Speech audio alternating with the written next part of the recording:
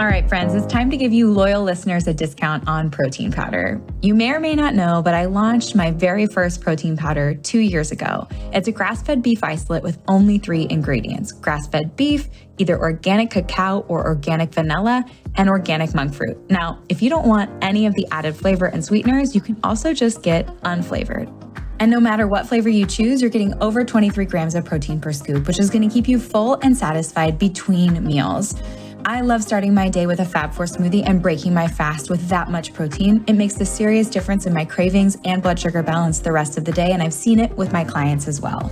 Now, I never thought I'd own a product company, but when I got pregnant with Sebastian, I realized the majority of protein powders were chemically extracted or enzymatically extracted, and I wanted to use heat and water only.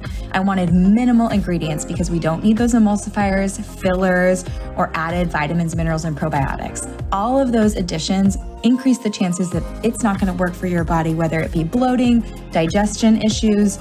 I just wanted pure, clean protein to keep you full and satisfied so you could build the most delicious Fab 4 smoothie. And I have to say, I'm pretty proud of the flavor. If you take a look at our reviews on Amazon, you'll see 5-star reviews for flavor.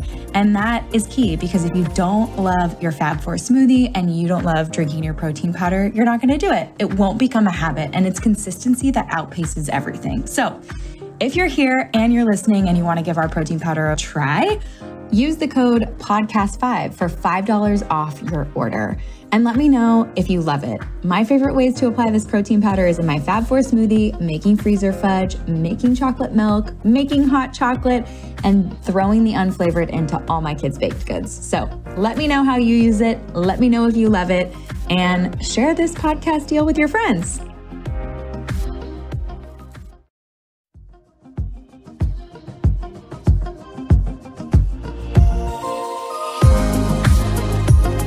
I'm super excited about today's guest. Her name is Carly Stein, and she is the founder of Beekeeper's Naturals. She's going to tell you her personal story of how Propolis helped her and her immune system when antibiotics weren't working and when her body was inflamed and under attack. It is a beautiful story of finding healing and creating a company to help others. I am so interested in everything she has to say on today's show. I actually joke in the show that she takes us back to bee school, because you're going to learn all of the byproducts of bees, how to protect them, and how you can use their byproducts to better your health. So before we get into it, I just want to let you guys know that both of my online courses are available, the Fab 4 Fundamentals and the Fab 4 Pregnancy. They're going to go through how to balance your blood sugar, eat for satiety, eat the most nutrient-dense foods, no matter what season of life you're in. And I couldn't be more proud of the information that I put out in both of those courses. So both of those are available on the website, along with the Be Well by Kelly LeVeque protein powder. So we're shipping vanilla, chocolate, and unflavored. It's 100% grass-fed beef isolate from Sweden. There's only 3 ingredients: organic monk fruit and organic flavoring, either organic cacao or organic vanilla. So minimal ingredients, a complete protein with all your branched chain amino acids, and a bunch of collagen amino acids too. So go check it out. And without further ado, we'll get to the show. Well, Carly, thank you so much for taking some time out of your day to join me on the podcast. I'm really excited to dive in to how you became obsessed with bees, started a whole company around honey. And I really just want our audience to understand how and why bees are so important, what's happening to their population, like what we can do to help. Yeah. So let's start from the beginning. Like, why bees? Great question. So bees, I kind of like fell into this world, and thank goodness I did, because it is my whole life now. But it really started with my autoimmune condition and my health challenges. So growing up, I had chronic tonsillitis. I don't know if any listeners have dealt with tonsillitis, but it's pretty painful. And I had it chronically. And then I'm also autoimmune, so I can't take antibiotics. So antibiotics and most strains of antibiotics, I have a pretty severe allergic reaction to. And then even most OTC medicine, your like NyQuils and Neocitrins of the world, I have a pretty aggressive allergic reaction when I take those. So growing up, I was this little kid who was constantly sick with no solution.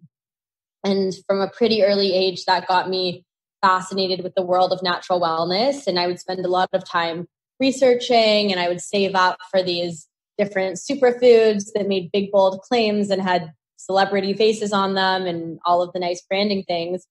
And I would use these different products, and I ended up just time and time again becoming very, very frustrated with the lack of results. And so I was in this weird space where I was obsessed with the world of natural wellness, but also really disillusioned as a consumer, because I just felt like it's all kind of BS and a lot of it doesn't work. And then I just couldn't take conventional medicine, but I was always sick. And growing up, I would miss like 3 weeks of school at a time. I was sick at least once a month. It was pretty bad. And what were your autoimmune diseases, if you don't mind me asking? And what was your reaction to antibiotics and OTC medications? So when I have a really crazy skin reaction. So when I take antibiotics and certain OTC medications, it basically causes like an eczema-like manifestation all over my skin. So it kicks my immune system into overdrive, and then I start overproducing skin cells. So I get like almost like adult chicken pox. Well, now I'm an adult, but almost like a chicken pox like reaction. Wow. And it can last, the longest it lasted was 6 months. Wow. But it, very, very painful hives, head to toe, like itching to the point where I'm bleeding, that sort of thing. And so, and also, lasting for God knows how long. So it was just kind of this really strange reaction to most medicine. And every time I took something, it was a huge gamble, and it could work out in a really poor way. So that was just kind of how it was. And I had to be, incredibly skeptical of everything I put in my body. And that's on the food front as well. But specifically with medicine, it was just so frustrating, because I was constantly sick with something that most people would just, take an antibiotic or take some sort of numbing agent or something like that, and at least get rid of the symptoms. And I was left with like a burning sensation every time I swallowed or took a big breath. And so it was just really, it was one of those weird invisible illness situations where it was really affecting my life quality, but it wasn't life threatening. And so I was really isolated. And growing up, I saw every Western practitioner, every specialist, every ear, nose, and throat doctor. And then as I got, into my teen years, every naturopath, acupuncturist. So I really explored all areas of wellness, and I found some incredible tools and some things I've carried with me to this day. But ultimately, I was met with a huge amount of frustration, and really frustrated with the system, and just feeling incredibly isolated in what is supposed to be the system that helps you solve problems and find answers. And that was just really how it was for me. And that continued up until university. And when I was in college, I did a semester abroad, and I was studying in Sweden, but I was in Italy at the time that I got really sick. And so this is in 2012. So that was like my third year of university. So I was studying in Sweden. I was traveling around, and I had just landed in Italy, and I started to come down with pretty severe tonsillitis, and it really rapidly progressed. And it was so bad that I was having a really hard time breathing, and I thought I was going to have to come home. And I was just so devastated. I was like, I busted my butt waitressing to get out here. It was my first big trip abroad. And I just was like, you know what? I don't want to miss out on something that I've worked for again. Like, I'm always kind of on the bench. And so I was looking for anything that I could possibly take to help solve the problems that I was dealing with. And I went into a pharmacy in Florence, and I spoke to the pharmacist. I riddled off the long list of things I'm allergic to, and spoke to her about my symptoms. And she was like, "Oh, you need propolis." And I was like, "Okay, what's propolis?" And she's like, "From the bees." And I was like, "Oh, so..." Yeah, totally, from the bees. It's like, "Oh, you must, like, this must be a language situation." Like, she's like, no, not honey, totally different, propolis. And she gives me this tincture with like no writing on it. There was maybe like a string of Italian words. And she's like, "Just take this, take it." And she gave me like the instructions on how to use this tincture. And she assured me that I wouldn't have it wouldn't, cause a crazy reaction. She seemed pretty confident and also pretty relaxed about it. So I was like, wow, people are really chill in Europe. But I took this stuff, and I think normally I would have been a little bit more skeptical. And I was also 21 at the time, but I was like, you know what? I'm just going to try it. And I started using it, and right away, I was super scared to take it. And my roommates were like on call to make sure that I didn't have some crazy reaction. But I felt fine taking it. And in about 5 days, it really got rid of my tonsillitis. And so basically what happened for me was Propolis functioned in my body the way antibiotics do for most people, and for me without the adverse reaction. And that was my first real experience of healing. Like, I just struggled with an illness that would linger for so long, for so many years. And using this Propolis, it was my honest first experience of taking something and actually getting better. So that was kind of a big moment for me and really kind of rocked my world there. And then I started, of course, I hit Google pretty hard trying to figure out what Propolis actually is. And I started learning about these different bee products going beyond honey. So the more kind of medicinal, less conventional bee products, things like Propolis and royal jelly and bee pollen, and reading about the medicinal effects. And I continued using Propolis as a consumer. And as I traveled around Europe, and Europe's so progressive with natural health, I started to notice that they have these bee products in like traditional pharmacies. Like, I could go to a corner store pharmacy in most places I was traveling to in Europe and find Propolis for, immune support. And when I was in France, I remember seeing all these brain supplements with royal jelly. And so I just kind of caught on to the fact that these differentiated bee products have actually been playing a major role in our medical history, kind of across cultures, and they're just kind of unknown in North America. And so I was using all this stuff, feeling better than ever, and not even a little bit thinking about starting a company at that time, but I had found my thing, and I was really excited. And I was like, I no longer have to struggle with being sick. And I continued my time abroad, and I didn't get crazy sick for the rest of my trip, which was unbelievable. My parents really didn't want me to go abroad, not for reasons that most parents don't want their kid, but because they're like, you're going to get sick and you're going to be in a hospital in a foreign country. Thankfully, that did not happen. And so I was feeling really great, finished up my time abroad, came back home to Canada where I'm from to finish up college, and midterms rolled around. And of course I got sick again with the stress and the all-nighters. But I wasn't really worried. I was like, you know what? I know what I need. I just need to get my hands on some Propolis. So I went to every health food store, strolled in thinking I could just pick some up in the immune section, and nobody knew what I was talking about. There was tons of Manuka honey all over the place, but there was no, pure Propolis formula. And generally people didn't really know what I was asking for when I was looking for these different bee products. So I became kind of frustrated with it, and I started really aggressively searching, and I ended up finding Propolis at this farmer's market in Victoria, British Columbia, or actually I think it was on the mainland. It was in Vancouver maybe. And I bought this bottle of Propolis, and it was like $40 and organic and in a beautiful bottle, and I was really excited. And I took it home and used it, and I had a really severe allergic reaction. Wow. And so I was completely devastated and confused. And at that time, I was a TA for my chemistry class. So I ran a toxicity panel on the product I'd purchased. And I realized what I now know to be a major environmental concern and something that's plaguing the bees. I realized that there was trace amounts of pesticides in this organic product I'd purchased. Mm-hmm.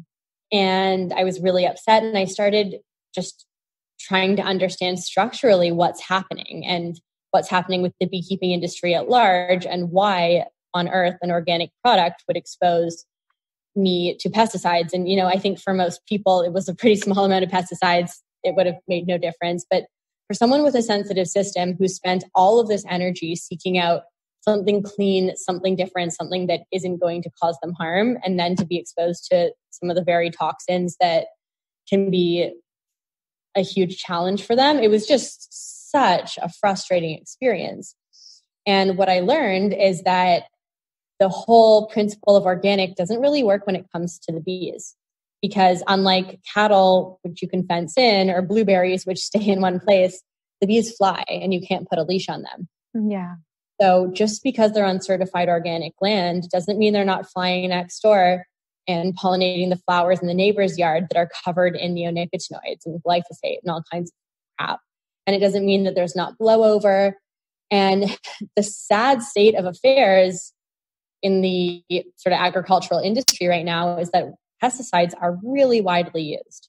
And in different parts of the world, like in Europe, where in a lot of places there's a ban against neonicotinoids, which is one of the classes of pesticides most commonly used in the US and really directly affecting our bee populations. In North America, there's not a whole lot of regulation. So, not only are these pesticides really affecting the creatures that are responsible for pollinating and helping our environment flourish, but they're hurting people. And so that was kind of my first experience of learning about the inefficiencies and the issues within the beekeeping world. And I was like, okay, well, I know that the bees make these incredible medicines that can be wildly impactful, but clearly there's not a market for it because nobody knows that these things exist and the benefits of them. And even if there was some sort of market for it, they're not being produced in the quality that can help people. Right. And so, I wasn't, these were kind of like high level thoughts. I was not thinking about starting a company at that time, but I was like, I just need this stuff for myself. Like, I need this stuff to function. And if you want something done right, you have to do it yourself. And clearly, people who are working with the bees right now are not exactly protecting them from pesticides. And what if I can do that? So I got online and I found the local beekeeping association. I started going to meetings and I found myself a mentor and I started keeping bees. And I was keeping bees in the forest on Vancouver Island in Victoria. So it was pretty darn far away from pesticides. Mm-hmm. And I really just had the most incredible education because I was making products for myself. I was, the TA for my chemistry class. So I was able to collect all these bee products and then go into the lab and play mad scientist.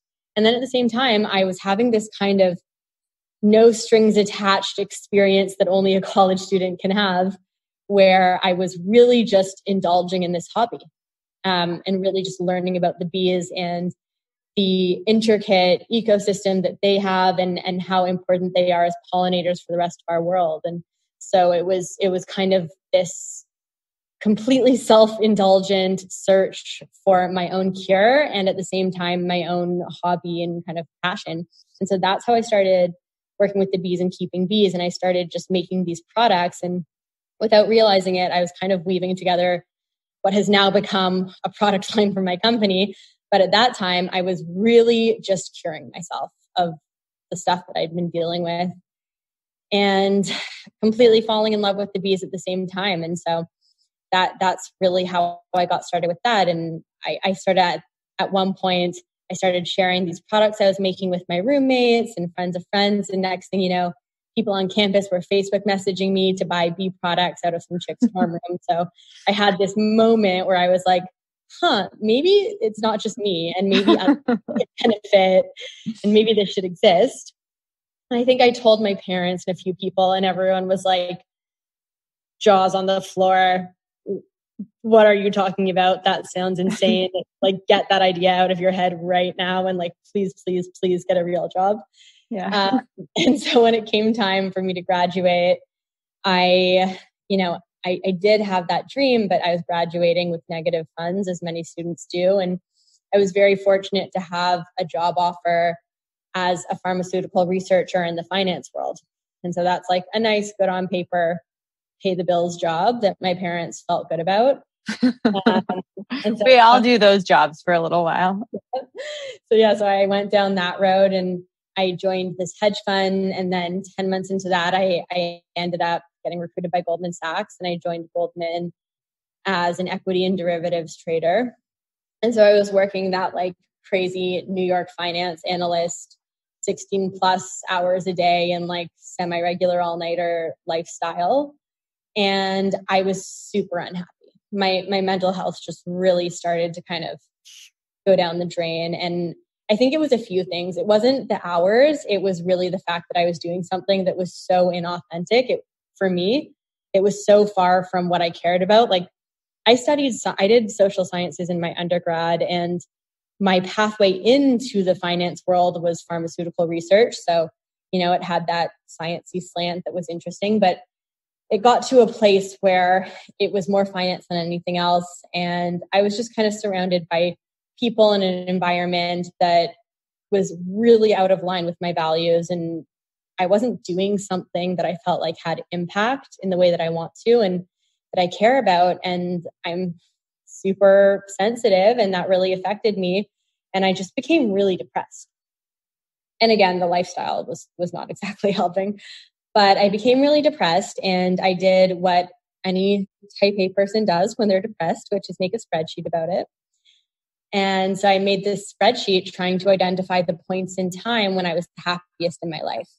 And the things that I kept coming back to were working with the bees, like in an apiary out in the forest with the bees, and making products. And I couldn't exactly work with the bees because I was splitting time between New York and Toronto, and I just couldn't really fit that into my life. But I could order some basic lab equipment off Amazon and order some raw ingredients from my mentor out in British Columbia and make products in my studio apartment just for fun. And so that's what I did. And I thought about it, how I kind of made sense of that, because I was like, you know what, I have friends who are really amazing at baking and it's just their hobby. And I have all these friends that have these different cool out of work hobbies. Like, this will be mine. I'll just after hours, after work, I'll make bee products in my studio apartment and I'll give them to my friends for Christmas and make them for myself. And that will be how I kind of fuel myself creatively. So I started doing that and it worked. I was like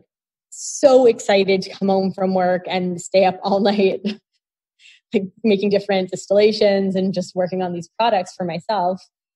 And I had a friend who worked at this company that put on pop-ups for small sort of startups and producers and kind of like a farmer's market vibe. And she was like, why don't you come set up a booth and sell your stuff? You've some weird stuff that you're making, so some people might like it.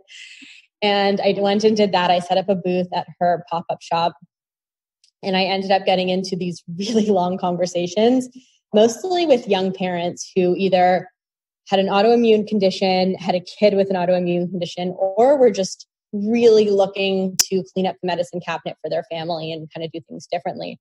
And I ended up selling a decent amount of product. I sold out of what I had, which wasn't much. And I gave all my personal contact info to basically everyone I had a conversation with. And they all kept in touch with me and were sharing these really amazing healing experiences that were, very much reminiscent of what I went through. And they asked me to start sending product. They would order it and I would send it to their sister-in-law in Chicago or, their friend in different places. And it got to a point where I put up a website just to handle these kind of small one-off sales to different places. And I started doing a few more pop-ups in farmers markets. And it got to a place where we had real sales and the company was kind of starting to take shape. And I realized someone has got to run this company.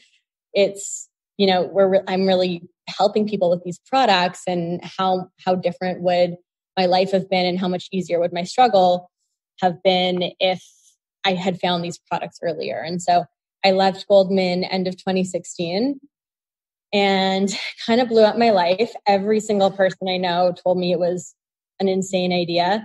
Like, it's one thing to tell people you're starting a bee product company and then everyone's like, oh, okay, you're making honey.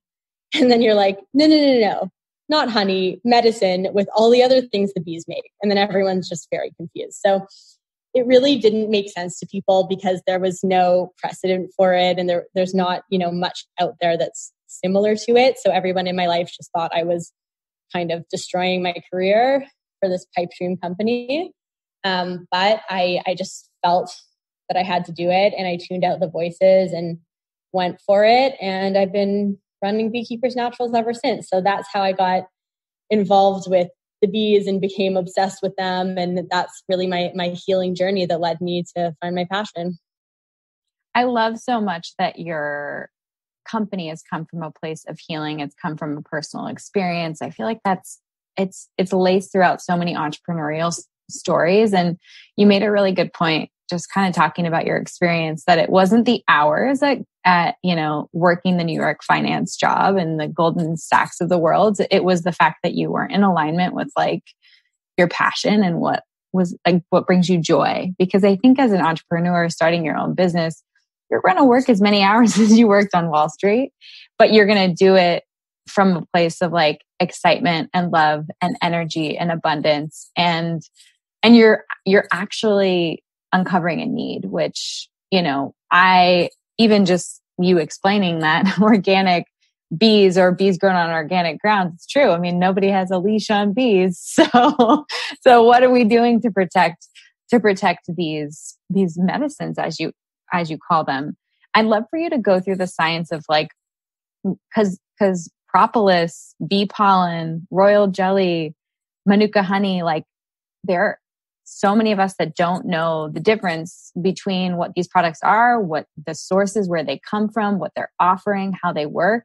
I would love for you to like break it down so that anyone listening, whether they're a mom with kids or someone with autoimmune diseases, or, because we all get kind of roped in. You're at a farmer's market and someone's like, this is bee pollen. Well, is it local? And is it organic? And where'd you get it? And like, someone taking big bags of bee pollen and putting them in cute glass jars with their name on it. Like, I don't know, So I'd love for you to just break down the science of what are the byproducts of like beekeeping that are medicinal and when we would use them and how they work. Awesome. I can totally do that. How about I do it this way? I'll go through the different products and I'll also mention the role they play in the hive, just so everyone gets a little bit of B101 as well. I love that. That's what we want. B101, little science. Let us go treat ourselves, but we got to know how it all works. Amazing. So I'll start with honey, which is the one that most of us are probably familiar with. So in the hive, honey is the bees' carbs. It's their main energy source. It's their primary food source. So really just think of it as their source of carbohydrates. And how the bees make honey is they collect the base ingredients, which come from floral nectar. So they have this tube-like tongue called the proboscis, and they'll stick it into flowers and suck up all that nectar and then bring it back to the hive. Let it ferment, take all the moisture out, and eventually it becomes honey. And so honey for the bees, it's, a critical component for their nutrition. And for humans, honey is really well known because it's full of antioxidants. It does have antiviral properties. It's actually really great for relaxation. So when you take honey, it allows a slow, steady spike in insulin, which allows the tryptophan in your body to cross the blood-brain barrier, where it's converted into serotonin and then melatonin. So that's why if you've ever heard about somebody taking a teaspoon of honey before bed or honey and chamomile tea, it's a really great tool to help kind of calm the body down. And again, it has all of those great antioxidants and antiviral benefits. It's highly enzymatic. So honey is actually the only food on the planet that never expires, which is a testament to the enzyme quality. So it can be really helpful for any sort of digestive issue. And it's something that's helpful to take alongside other nutrients or medicines to support absorption. So I know in traditional Chinese medicine, often people will recommend that you take whatever your medicine is from your acupuncturist or whoever your TCM practitioner may be with a teaspoon of honey just to help your body absorb it and utilize all of it. And so Manuka honey is a specific strain of honey. It comes from the Manuka plant, which is native to New Zealand. It's kind of similar to the eucalyptus plant. And Manuka honey became kind of famous for its antiviral capabilities. The truth is, all raw, high-quality honey should have some of that. Manuka can be great, but it's really expensive, and you can really get the job done with a high-quality raw honey. The best honey varietal, and the one that I like to recommend, is buckwheat honey. So there was actually a study done looking at all different honey varietals, and it found that buckwheat specifically had the highest antioxidant count. And buckwheat honey, it's kind of earthy tasting. It's the really dark colored honey, but if you don't want to pay the fancy price tag of Manuka, you really, really can get the job done with buckwheat honey, and it's typically half the price. There was also a really good study that came out a few years back looking at buckwheat honey and comparing it to the ingredients in most cough syrup. And this actually frames one of the products that we now have. But what the study was looking at was buckwheat honey versus dextromethorphan, which is the active ingredient in most cough syrup that you would find at like CVS or Walgreens. And it was looking at the effects of both dextro and buckwheat honey for upper pediatric respiratory infections. So looking at kids with respiratory infections. And the study found that buckwheat honey was actually just as effective for upper pediatric respiratory infections as dextromethorphan was. Crazy. So when I saw that study, I was like, why on earth would we ever give our kids dextro, which is just like a chemical that can, act as a soothing agent over something that's natural and holistic and won't just soothe the issue, but has antioxidants and has enzymes and has other benefits for the body. So anyways, a little bit of a tangent on my obsession with buckwheat honey, but highly recommend buckwheat honey. It's an active ingredient in a lot of the stuff we make. And again, if you want to bypass that Manuka price tag, just any raw buckwheat honey will really do the trick. Really key as well when you're buying honey. I don't worry about local so much. I know that local has always been sort of pushed on us. And I think in the olden days when we were dealing with a local farm that had this rich variance of local foliage, then local made sense specifically when relating to allergies, just because you're microdosing with the allergen, you're exposing yourself to the local plant life and reducing your allergic response. But nowadays, just economically, like we don't have that structure where a local farm has an abundance of different crop types. It's all monocropping. It's a local farm will be, a dedicated avocado grower or an almond grower, or, they have a specific plant type that they're growing. And because of that, you don't have that variance. And what you often do have is more pesticide exposure because it's all one crop type. So it's very, very vulnerable. So local today is not necessarily the benchmark of health and not what I would encourage people to look for unless they're specifically looking to deal with allergies. And even then, I would just caution them. What you really want to look for is raw. You want to, if you can, if you're at a farmer's market, talk to the beekeeper, talk about the richness and the variance in foliage, ask if the bees are exposed to a monocrop, ask about not just is this organic, because like we kind of discussed, organic doesn't really mean much when it comes to bee products. And frankly, a lot of the smaller scale beekeepers don't go for that organic certification because they think it's silly, because for bees, it isn't really meaningful. So talk to them a little bit about what's happening locally. Are there a lot of kind of mass agro crops in the area? Those are the sorts of questions. At Beekeepers, we actually, we do things in a little bit of a different way. We practice third-party pesticide testing. So that's how we can really ensure that our products are both pesticide-free for our customers, but also pesticide-free so that we're creating a sustainable environment for the bees. So that's something we do, but just something to kind of be aware of when you're buying your honey.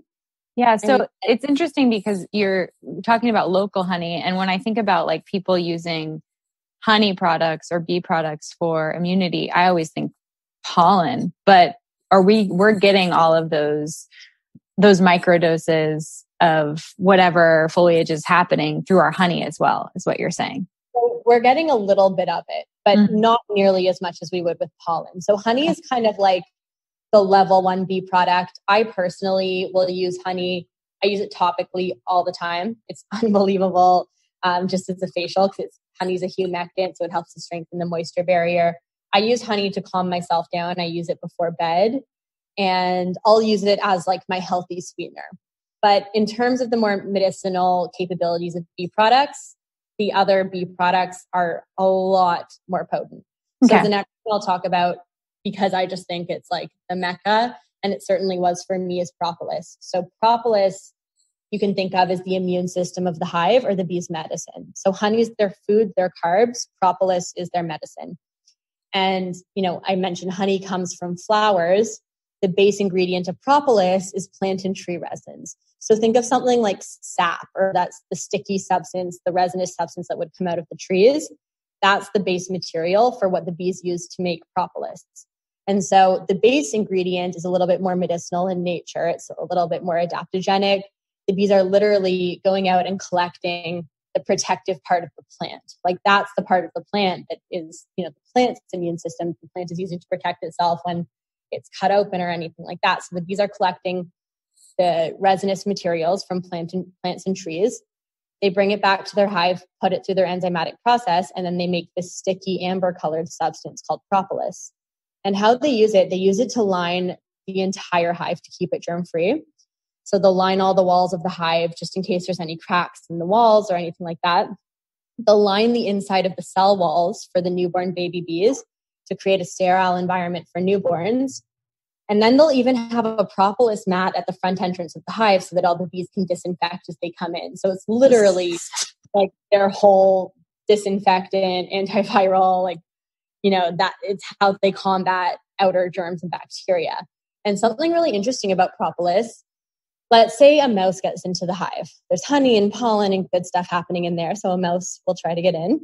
If a mouse gets into the hive, the bees can sting it and kill it, but they can't physically pick up a dead mouse and carry it out of the hive. And the problem with that is, let's say the dead mouse just stayed in that hive, it's a decaying rodent, so it would cause a huge amount of disease. Just the same way if there was a dead body hanging out in our living room, it would cause a lot of illness for everyone who's existing around it. Right. What the bees will do in that situation is they'll mummify the dead mouse in propolis. And propolis is that powerful of an antimicrobial, antibacterial protective agent that it encapsulates all the bacteria from this decaying rodent and protects the entire hive. I am so surprised that Disney or like one of these cartoon companies hasn't come out with like a bee story or like a really if they have, I totally missed it, but this is like sort of blowing my mind. It seems unbelievable to me that they just have a doormat of propolis. Oh, I know. The bees are so sophisticated. They're just like, I go down endless rabbit holes and I feel like I know a lot about bees, but I'm constantly learning more. But propolis is really the immune system of the hive. It's their main protective agent. And then if you look at humans, the first recorded human use of propolis dates back to 300 BC. So this isn't some like new phenomenon. This is literally what we were using before the advent of modern medicine. And across cultures too, the Incas used to drink propolis to reduce fever. In ancient Greek society, they used to put it topically on any sort of abscess or like wounds, stuff like that. Even going back to, the 17th century, propolis was listed in the London Pharmacopoeia as an official drug. So its medicinal effects have been really widely recognized across different cultures, but they haven't really been isolated and they really have not been well known in North America. And I think a lot of that is because honeybees are not native to North America. They were brought over by European settlers. So, by the time we got honeybees, we were looking at them for pollination and for the most obvious and delicious tasting product, honey. So all of these kind of medicinal effects were really lost on us. But then if you look at other cultures, look at my experience when I was in Europe, it's very, very commonplace. And so propolis, what it is, it's just a really great immune supporter. It's antibacterial, antimicrobial, anti-inflammatory. I use it just for kind of daily immune support. And then if I'm feeling run down or I feel like a tickle in my throat, I'll just double up and take, a huge amount of propolis. And I find that doing that, you can really kind of zap whatever is coming on before it starts. But beyond immune support, it's really fantastic for inflammation, really great for gut health, one of the highest antioxidant counts of, pretty much anything. I think it's higher on the ORAC chart than blueberries. And it's just a really nourishing protective agent. So the same way the bees use it as their defender, I like to think of propolis as like my daily defense bodyguard in a bottle situation. So I know you guys have a propolis throat spray. Would that be something like during flu season and that you would just be like, oh, just like spray a couple of sprays in your throat? Is there a time of day that you would do this? And then when you're starting to feel run down, you sort of keep it in your purse and add, and can your kids have it? And are there any like contraindications or anything we should be worried about? So propolis is a really safe substance. This is why I love it as well, because I am like the most autoimmune reactive human being ever. And propolis is really soothing on the system. And we have at this point, we have a lot of different types of customers, but in the early days, we were really championed by people with all kinds of autoimmune conditions and people who are typically super reactive. We had a lot of customers with different autoimmune, and then a lot of customers who are members of the Lyme community. So people who generally have to be really careful with what they put in their body. And Propolis tends to be really well tolerated. Our Propolis spray as well, it's completely pure. All that's in that bottle is Propolis, non-GMO vegetable glycerin, and purified water. So there's no additives, sweeteners, any of that. And then because we do the third-party pesticide testing, it's really clean. So it's really safe for kids and adults. We actually have a kids Propolis spray, which is a combo of our Propolis and buckwheat honey. And that was just, again, based on that study. And then our adult Propolis spray, it's just pure Propolis. And so for me, I take Propolis, I do 3 sprays a day every morning. I'll just kind of have it first thing with my breakfast. I put it on my bedside table so I don't forget. And I'll keep it in my purse. And then I find during cold and flu season, or, if I'm traveling or anytime I really want to kind of bolster my natural defenses, I'll just basically double dose. So we tell people anywhere from like 3 to 10 sprays a day. You can totally go beyond that. It has very low toxicity. I think the toxicity was equivalent to drinking 200 bottles, and that's if you're the size of a rat. So people are not really going to get close to that. So it's a really safe, well-tolerated substance. I think, if you're doing 3 sprays once, twice, or 3 times a day, you are definitely, more than supporting your immune system in the right way. And it can be used both reactively when you have that sore throat, when you feel like you're getting sick, you can use it as your medicine, and preventatively. And so I really do use it as both. I also have a very sensitive system and have to be really careful about getting sick. And for me, Propolis has been the substance that's really stabilized my immune system and really radically changed my health. Yeah. Wow. I mean, it's such an amazing story. And I think it's, things come up for me just in all that you've said. Like, obviously, I have clients with autoimmune diseases and Lyme disease, and I have a child with eczema. And, I'm thinking of like all of us dealing with COVID and now flu season, and they're calling it, a double pandemic or whatever for flu season and what we'll be worried about. But, I'm also pregnant and in my 3rd trimester, and getting sick when you're pregnant, like, you're not taking over-the-counter medications. It's not something I would do anyways. But has there been anything tested with Propolis and pregnancy? I mean, it's a food grade ingredient, so I would feel like it would be fine. But I'm just curious if there's anything that you've seen. So specifically for pregnancy, we always recommend that people check with their primary healthcare provider. Of course. That being said, we have tons of customers that have used Propolis all through their pregnancies. One of our beekeepers, she's actually pregnant right now, and she's using Propolis and living it up and feeling really great. By the way, you mentioned eczema. Propolis is amazing topically. So if I ever have any skin issues, sometimes I'll like mix it with I'll spray it literally into my body lotion, mix it up and put it all over. Or even if I have like a cut or a bug bite, I'll use Propolis because it's so powerful for inflammation. Also unbelievable for burns. Whether you have a sunburn or you burn yourself in the kitchen, spray the Propolis spray all over it. And like, it's unbelievable how powerful it is for inflammation and those sort of things. But yeah, I think, all of our products are super clean, super pure. We have all of our customers who, or most of our customers have used these things throughout their pregnancy. The one bee product that I tell people to avoid during pregnancy is royal jelly.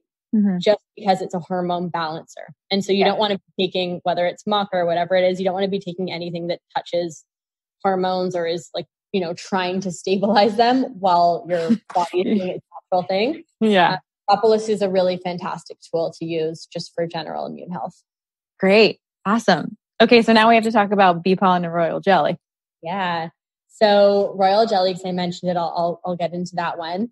So in the beehive, and just another recap, honey is the carbs, Propolis is the medicine, royal jelly is like the superfood or the anti-aging food in the beehive. And so all newborn baby bees will eat royal jelly for the first 3 days of development, and then they'll be transitioned off of royal jelly onto a pollen that's, more typical of bees, of honey, made up of honey and pollen. And so they'll stop taking the royal jelly after the first few days. move on to honey and pollen. And only the bee who's to become the queen continues with her exclusive royal jelly diet. And the biological changes that just happen in the beehive with this little bee that's having nothing but royal jelly are pretty remarkable. So the queen bee will live 3 to 5 years versus a regular bee during foraging season who will live 6 to 8 weeks. The queen bee will lay, around 1,500 babies a day versus regular female bees that don't have reproductive organs. And the queen bee is just much more robust. She's stronger. She looks, if anybody wants to Google a queen bee versus a regular worker bee, you'll see the difference, or it's all over our Instagram or photos. But the queen bee is, very noticeably different than the other bees. And so biologically, royal jelly is clearly doing some stuff in nature. And then for humans, again, royal jelly has been used across cultures for different things. Traditional Chinese medicine really looks at royal jelly for supporting energy levels, as looking at it as an anti-aging tonic, and for immune stabilization, hormonal stabilization. And so I know I've seen a lot of TCM providers that when they're taking someone off birth control, they'll put them on some sort of royal jelly product and use it in that way. And then in the Western world, royal jelly has really been focused on for its effects on the brain. So royal jelly has some incredible neurological effects. It's really fantastic for focus, memory, concentration. There was a study that came out of University of Warsaw that found that regular consumption of royal jelly actually improves spatial reasoning. So for me, one of our products with royal jelly, I actually built it for my best friend who now is the COO of our company. But at that time, he was just my best friend who had a really serious concussion. And so I put together this formula for him of a few different adaptogens and some royal jelly. And he had a really incredible response. And when I saw that, I started using it just for focus. And it was, during my kind of end stage of Goldman where I was still not sleeping and having to give it 110% in the day. And I started using royal jelly, and I found that it was really helping with my concentration and my memory. And that's kind of how my relationship has evolved with it. I use royal jelly as a nootropic and as a brain tonic. And more, we're kind of seeing people relying on royal jelly for everything from brain fog to concussion recovery. So that's really exciting. And I know with work from home, royal jelly has been a very key tool for me. So that is royal jelly. And then the last one. Question. Sorry. I just want people to have action steps. So if someone had a concussion, how long would you have someone supplement with royal jelly if they were I just want to do it for a short period of time and I want to make sure that I'm healing and using this product appropriately? Or if they're using it has anyone ever used it to come off of any type of amphetamine prescriptions or an Adderall or anything like that? We have tons of customers. I have some close friends included in that who have used it to come off of different study drugs.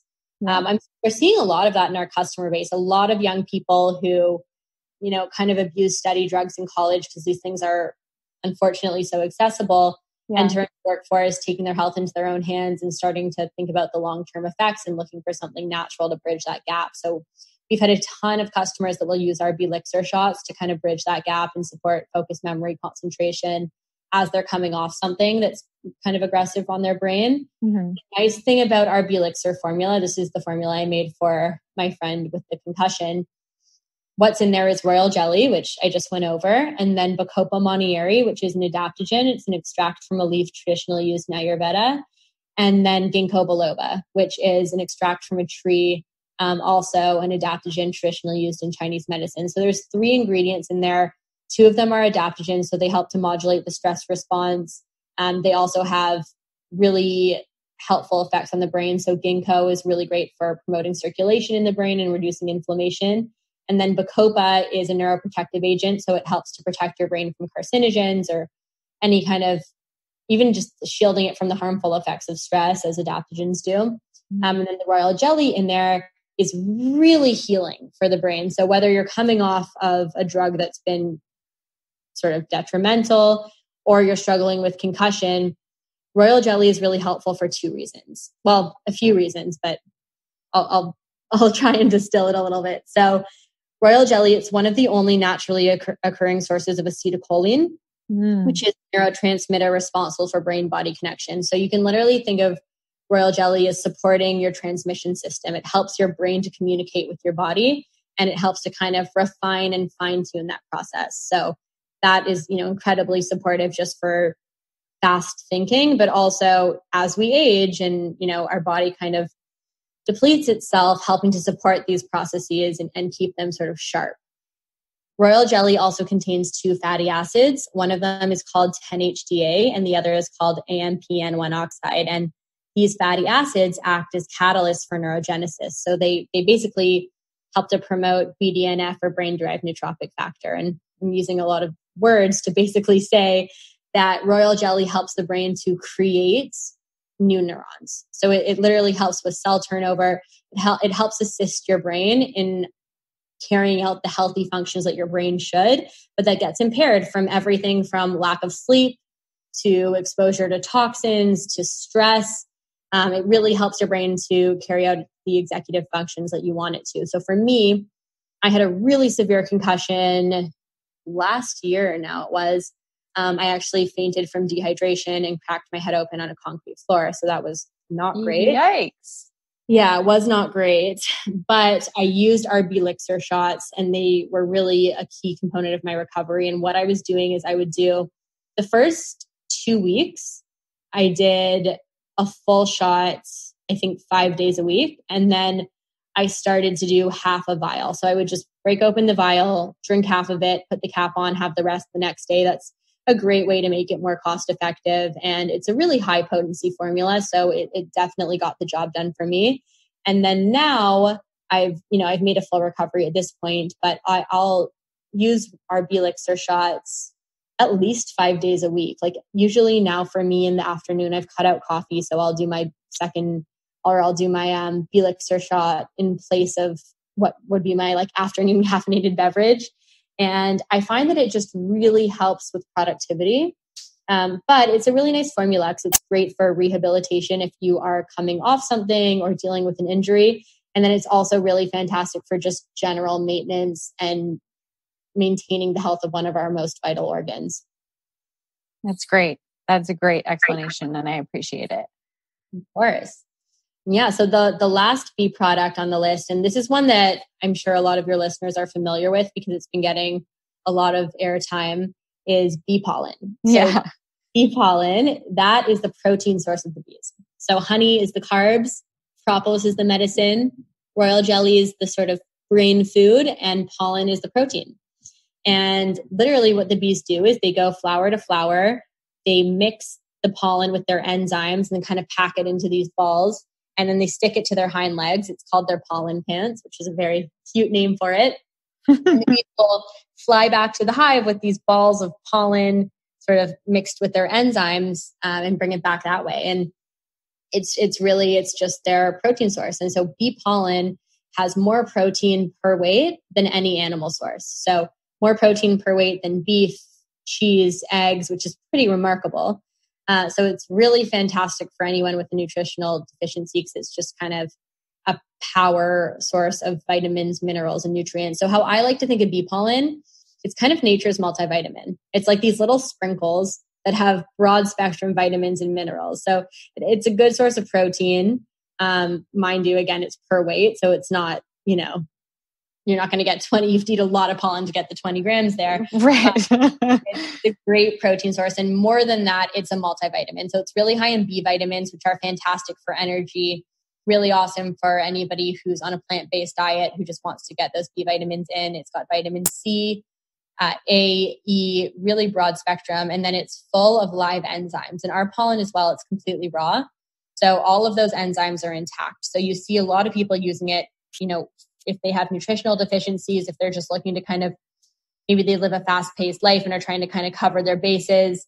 That's why I use it. I really use it as my multivitamin pretty much. It also is full of branched chain amino acids, so really great for post-workout recovery.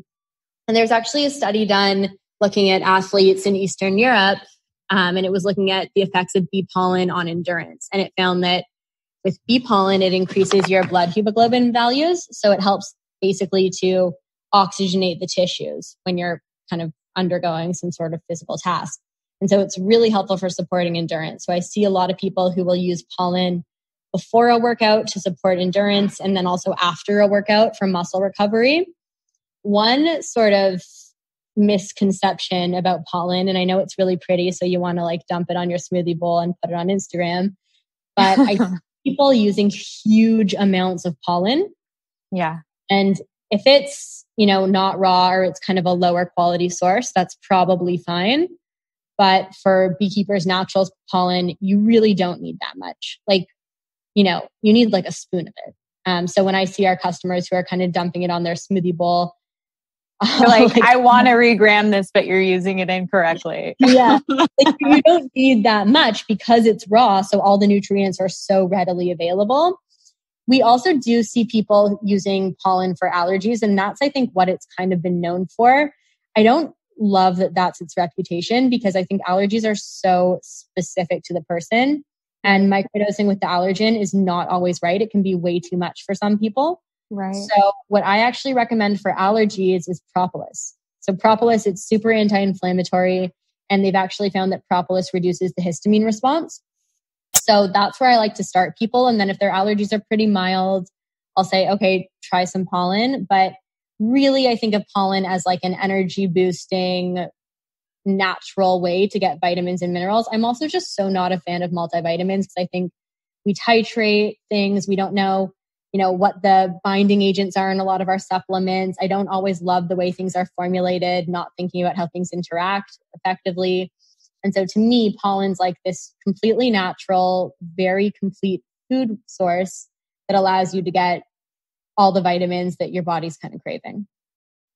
Do you ever test your the nutrient levels in your bee pollen to understand what is the breakdown of B vitamins and in your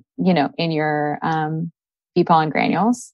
Mm-hmm. So we've done a few different tests. We haven't done it where we've looked at the granules specifically, but we have looked at quantities of these different vitamins. I can't tell you offhand, but just curious. Yeah.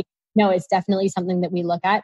Our whole thing is blending the world of science and nature. Because I think there's such a division between kind of traditional Western medicine and the sort of more, both traditional Eastern and then also these kind of more nuanced natural concepts. And so our whole mission at Beekeeper's Naturals is to practice the kind of scientific rigor typical of the pharmaceutical world, but do so using only natural ingredients. So all of our products, they're, come from plant-based ingredients or hive-based ingredients. And they're all, it's all stuff that comes from the earth, but it's all arranged and put together with a very strong chem team that's, more traditionally used to working with pharmaceuticals. And we do things like we're testing for bioavailability. We're practicing the pesticide testing. We're looking at how the different ingredients work together and looking at quantities. And everything that we bring to market has been formulated in accordance with a third-party study. So, we're not claiming to have all the answers. What we do is we work with incredible scientists who have a lot more answers, and we formulate things in accordance with published science. So that's how we're kind of trying to look at things. So I love that question. And we're always kind of challenging ourselves to go a little bit more deeply into the science, into the formulation, and really understand the way these natural compounds interact with humans. Well, I think you're doing you're doing a great job of all of that. And you're also protecting your clients and the people who are purchasing it by just protecting them against pesticides and above all else, cause no harm, right? I think that's that is our job, and to give people resources, and you're doing that too. So I think I want to end today's podcast just with a little understanding of bees for people out there. I mean, I feel like you took me to bee school, pun intended, but it's, just to understand, because I don't think people realize that bees are suffering massive losses and that they're risking extinction and that they're responsible for some of our favorite foods like avocados and almonds and all kinds of stuff. So I think avocados, I know almonds for sure. You're right about both of those. Okay. Yeah. So I just would love for you to kind of explain if you can, like, obviously the pesticides are playing a role, but like what's happening and how can we help, or how can, what can we do? Definitely. Yeah, no, I'm so happy that we're spending some time on this because it's critically important. So I'll start here. The bees pollinate 1/3 of our food supply. And so what that means when I say the bees pollinate, it means there are plenty of food crops that can't self-reproduce. They can't reproduce on their own. And so they rely on pollinators, on different creatures like bees and butterflies and birds to reproduce, to literally carry the male part of the plant into the female part of the plant and combine them in that way. So a lot of our food crops cannot reproduce without the help of the bees. So, certain crops from almonds to blueberries to avocados to cucumbers to squash, even coffee is partially bee pollinated. So, our crops literally could not produce enough yield to sustain life without the bees. Like if we were to lose the bees, we would have a massive food shortage. And the things that we would be, in short supply of are all of the natural fruits and vegetables that we really rely on that, people really need to stay healthy. And then beyond just human consumption, the bees pollinate over 40% of wildflowers. So the effects that would kind of ripple down the food chain if we lost the bees would be complete devastation. So it's really important that we help the bees and support the bees. And what we've seen over the past few years is a continuous decline in global bee populations, which is terrifying because again, the bees, they're these tiny little insects that are actually the pillars and, foundational parts of our entire ecosystem. And there's a few reasons that we've seen the bees decline over the past few years. And there's a lot of debate around this. A lot of debate that's sparked by the pesticide companies, which are massive industries kind of built on poisoning a lot of our wildlife. I have some strong opinions here. If you can. I like it. Bring your passion. But so what's been happening over the past few years? A few things. So one, just the change in our agricultural system. I mentioned it a little bit when we were talking about local farms in the olden days versus today. It's all monocultures.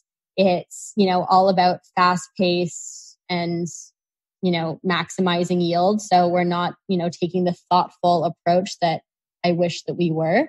And so with monocrops, it means that the bees don't have a varied food source. And often what will happen is there's infrequent bloom. So when you have all of one type of crop somewhere, there's periods of the year where they're in bloom and there's tons of food. And then when they're not blooming, it's a food desert. So structurally that's happening. Urbanization is another big one. We're just losing green space. There's climate change, of course, is playing a huge role. It's incredibly confusing for the bees, particularly bees that are hibernating in cool places that have weird warm spells. But in my opinion, the number one issue affecting the bees that I really believe we can rectify is pesticides. Mm-hmm. So in 2006, DDT, which was the main pesticide at that time, was taken out of the game. Mm-hmm. And it was very quickly replaced with a substance called neonicotinoid pesticides. And neonics or neonicotinoid pesticides, it's a neuroactive substance. It's the most commonly used class of pesticides. And it really affects the bee's spatial reasoning. And so these pesticides as well, neonics, they're not necessarily sprayed on the plant. Sometimes they're sprayed. Other times the seeds are literally dipped in the neonicotinoid pesticide and it grows up through the plant's vascular system. So it's like in the plant, which is kind of scary and gross. Mm-hmm. They're also water soluble. So it's degrading our soil and getting into our water supply. So tons and tons of issues. It's really fascinating as well because certain parts of the world have banned the use of neonics. There's quite a few places in Europe. In Canada, there's a partial ban in certain provinces because of pesticide regulation. For my company, we actually do a lot of our beekeeping outside of the US because it's really hard to find pesticide-free areas because the bees will forage for a 5-mile radius. So we basically can't have pesticides in any 5 miles of our bees. Calling all your neighbors, hey, yeah. Can you stop using your neonicotinoid? How do you say it? Neonicotinoid. You can call them neonics for short, but neonics. Yeah, I'm also that person that will annoy people and ask them what they're actually doing in their garden.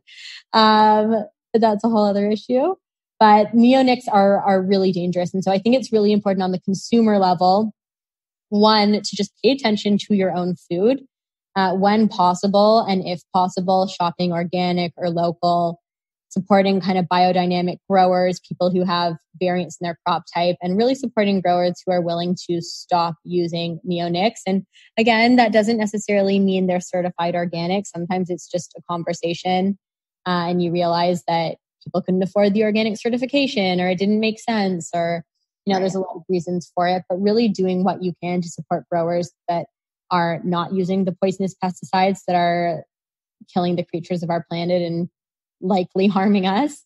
And then in your own lawns, like so many people without realizing it have gardeners or are using, different products from their local garden store that actually contain these pesticides that are really damaging, not just for the bees, but for us, for our kids and dogs and anyone walking barefoot on our lawn. So really starting to pay attention to that.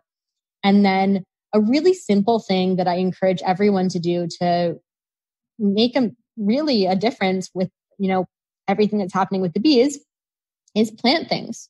If you can just have, even if you like for me, when I was living in LA in my apartment, I had a balcony garden, and basically, knowing that so much of the bees' food sources are covered in pesticides, and that with urbanization, with the sort of changes in the agricultural structure, the bees aren't necessarily getting access to the food they need, and they're not getting a varied diet like, you want to see.